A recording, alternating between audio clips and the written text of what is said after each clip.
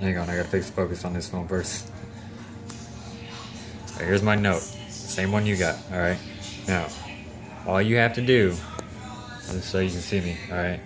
All you have to do, take your finger, and see how it's still trying to focus on me. On my phone here. You get the little yellow circle or whatnot.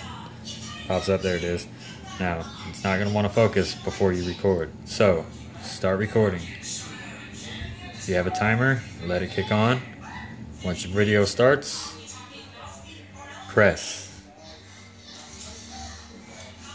Release. You'll see that pop up.